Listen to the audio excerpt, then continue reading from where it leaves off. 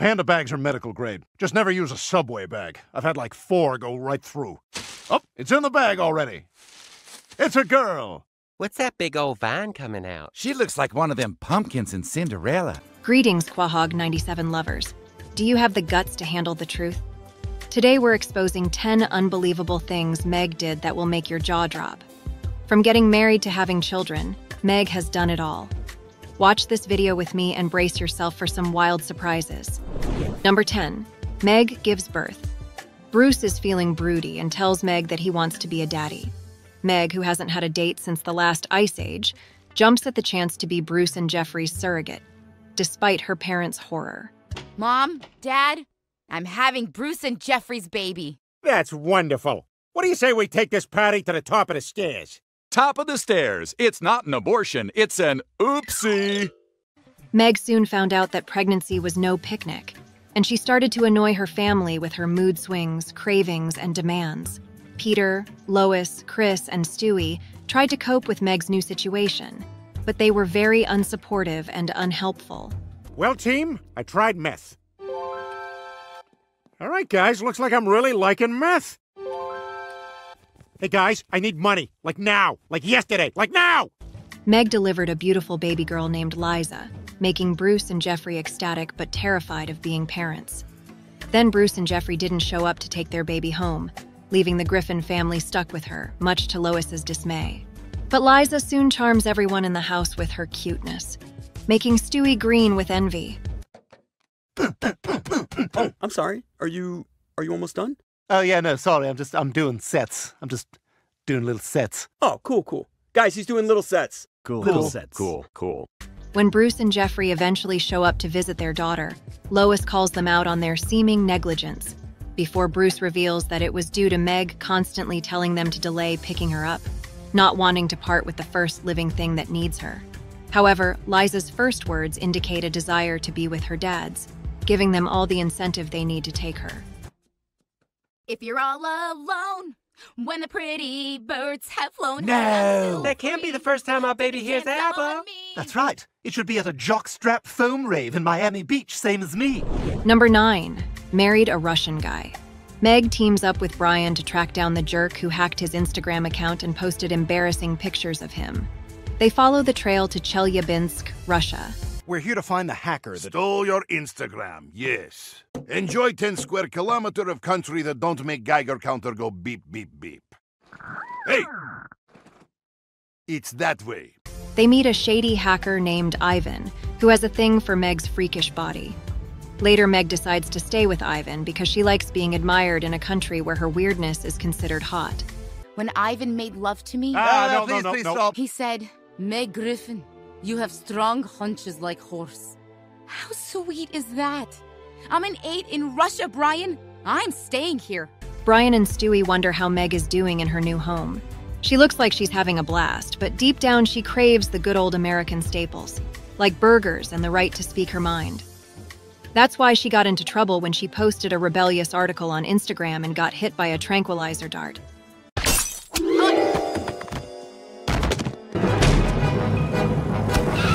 President Putin will not tolerate even the mildest of criticism.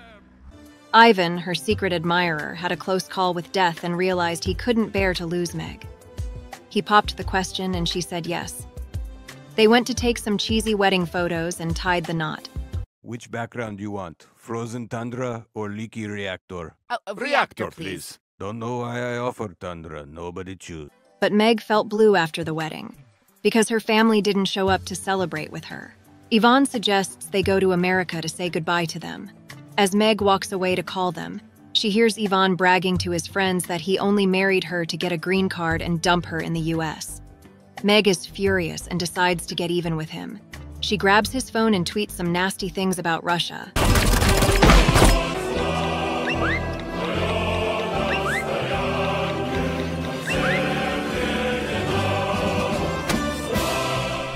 Number 8. Joe's worst nightmare. Meg Griffin was the family scapegoat, but she was determined to prove her worth. When Lois asked her to check on Joe and Susie while she was out of town, Meg jumped at the chance. She did a great job and Joe was impressed. A little too impressed, in fact. Sorry I bit you yesterday. That's okay. I guess now I know not to get too close to your bowl, right? Well, yeah. I know you're not trying to hurt me, but part of me doesn't know. Meg started to develop a crush on Joe, and she didn't bother to hide it. She started calling him by his first name, wearing Bonnie's clothes, and talking about having children with him. Thanks. You're welcome, Joe. I should have said something. He let me say it twice now. It's like we're married. This is Patrick Stewart. How are you liking the program so far? Joe was uncomfortable, but he didn't want to hurt Meg's feelings.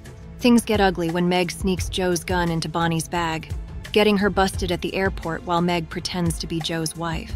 We haven't made love in 2 weeks. You haven't made love ever. Oh, God! This feels right, but it tastes like a dirty penny. Joe tells the Griffins that Meg has a crush on him. They laugh it off, but soon realize that Meg is nuts. They crack up, but soon realize that she is bonkers. Meg tried to win Joe back by throwing herself in front of his squad car and trying to become handicapped like him. Meg, what the hell did you do? I made us the same, Joe. We're exactly alike, you and I. Now we can be together. But Joe knew she was just being crazy. He set her straight, and Meg finally apologized to Bonnie. Number 7, fall for the homosexual man. Meg has a crush on Kent, a popular and gay guy, but she doesn't know and still fantasizes about him. I think she's choking. Should we wake her up? No, she's got to learn to breathe out of her nose. She's getting it. She asks him out after her brush with death. He says yes, but only to meet her brother Chris. Meg tries to smooch him, and he rejects her and spills the beans that he's gay. She cries and tells Brian, who is trapped with her. He says Kent might be confused. Meg wants to change him and make him love her. Kind of, yeah. Well, guess what? That's my back! Hook up with me! Come on! We can make this work! Just stick your head in here and pretend it's a butt! No, Meg, stop it. The next day, she sees Kent talking to Chris and gets jealous. She comes up with a crazy plan to make Kent sleep with Chris and then tell her all the details so she can pretend it was her. She hopes Kent will tell her how it was. She asks Chris for help, but he refuses. She gets roofies from Quagmire and makes Kool-Aid. Listen, good luck with everything, and call me if you get arrested. I will. Thanks. That's what it's all about, Glenn. Don't rape it back, rape it forward. She invites Chris over. He gives her a nice photo of them as kids. She feels bad and pours the Kool-Aid on a plant, which gets molested by another plant. When Kent sneaks into Chris's room, he finds him awake and not interested. Chris calls Meg and she confesses her plan. Kent gets mad and leaves. Lot of drum roll for nothing. What's this? Ooh, candy!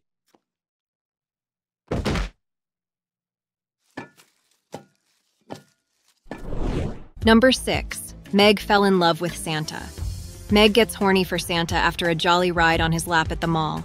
She can't stop thinking about his white beard and red suit, and how he made her feel like Jimmy Connors in his prime. Meg, what are you doing? You look like Mom when she sits on the washing machine. Now, what would you like for Christmas, little boy? Shut up, everyone! Shut up! Shut up! Just shut up! She tries to tell Lois that she has a crush on a boy, but Lois knows better. Stewie is traumatized by Meg's moaning. He tells Brian everything. Meg drags Stewie back to the mall to get another dose of Santa's magic, but she finds out that Peter has taken over the job.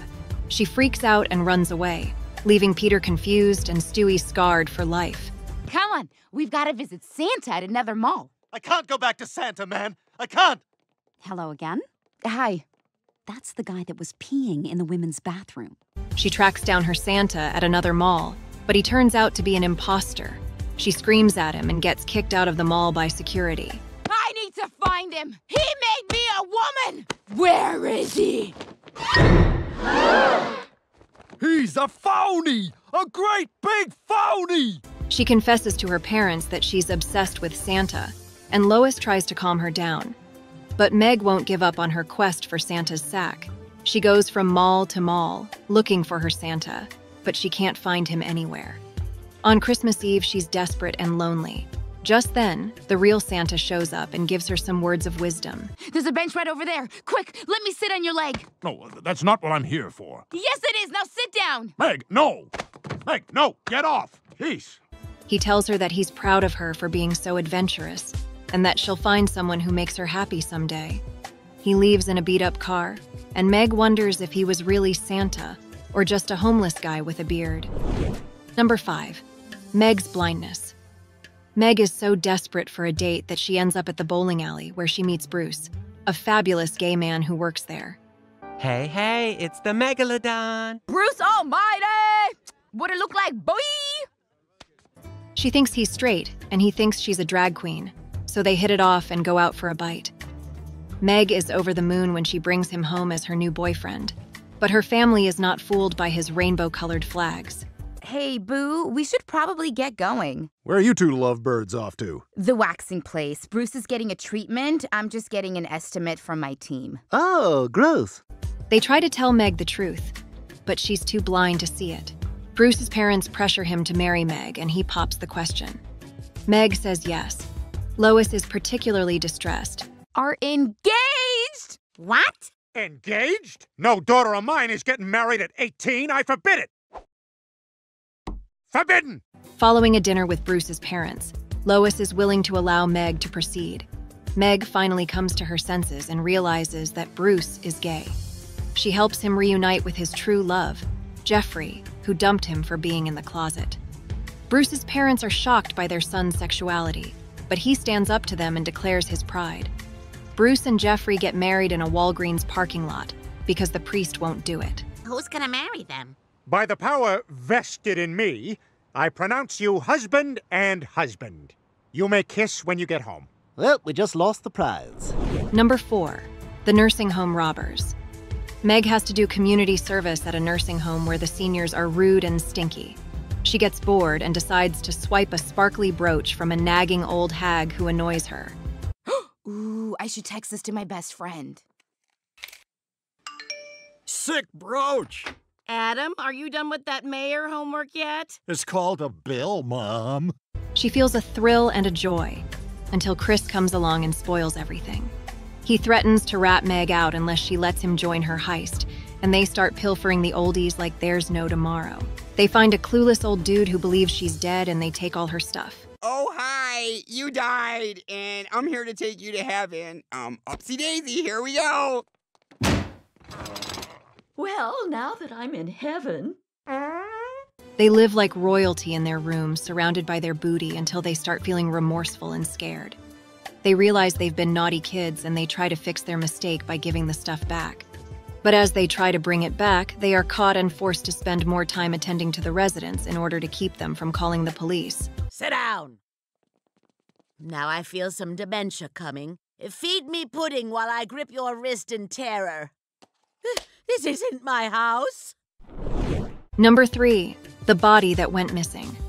Meg lands a job at a funeral home after she shows no fear of dead bodies. She was happy to give up her boring old job. And I'm getting kind of tired of my old job. Only a half a point divides our top 2 competitors as we enter the last event, the Meg Roll. Chris tags along and messes with the corpses to Meg's dismay.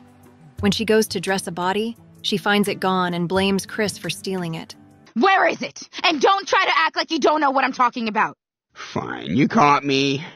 So I borrowed your bra. My boobs hurt when I go down the stairs. Chris confesses that he used it as a fake ID to get into adult movies and pool parties until it fell apart and he flushed it down the toilet.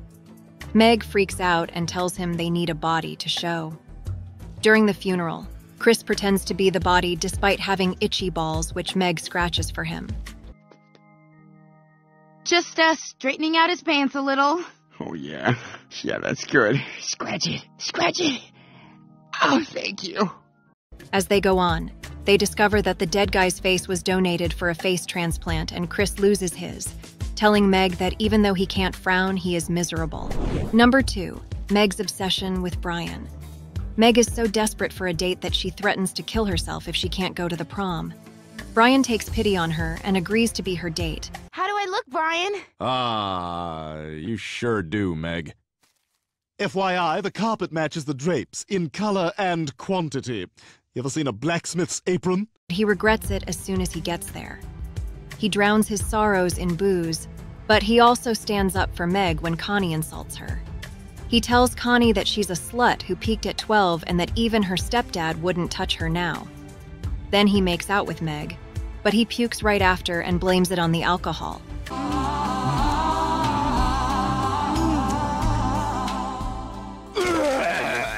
Sorry, that was the booze, not you. You gonna eat that? Meg thinks Brian is her boyfriend now, but Brian tells her he's not interested. Meg goes crazy and tries to seduce Brian in creepy ways. Brian tells Lois what he did, and she gets mad at him. This is even worse than when you ate that bubblegum out of the garbage. Brian, did you get into the garbage last night? No. Why? Don't lie to me, Brian. I'm not lying. She tells him to fix things with Meg, but Meg won't take no for an answer. She knocks Brian out with dog food, ties him up, and takes him to a hotel to have sex with him.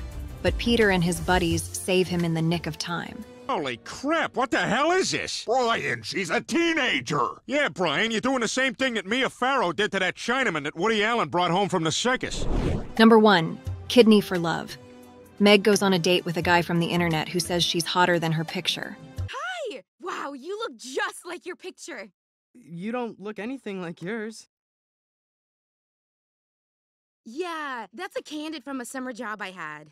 Well, you're much prettier in person. On their date, Meg finds out they have a lot in common, but he has a dark secret. He's a kidney snatcher. He drugs Meg and takes her to a sleazy motel where he cuts out one of her organs. Meg wakes up and finds out what he did. She is shocked and hurt. Look at the size of the scar! Sorry, it's my first day on this job. Well, where did you work before? Circuit City. So I haven't worked in like 2 years. But she's still into him and wants to spend the day with him. They go on a romantic adventure. At the end of the day, he surprises her with a gift, her own kidney. She realizes he's the one and gives him a kiss. Oh, Toby, I love it! Thank you! Oh, this has been the best Valentine's Day ever. If you liked this video, don't miss these other hilarious clips from Quahog 97. Click the subscribe button and the bell icon to get notified of our newest videos.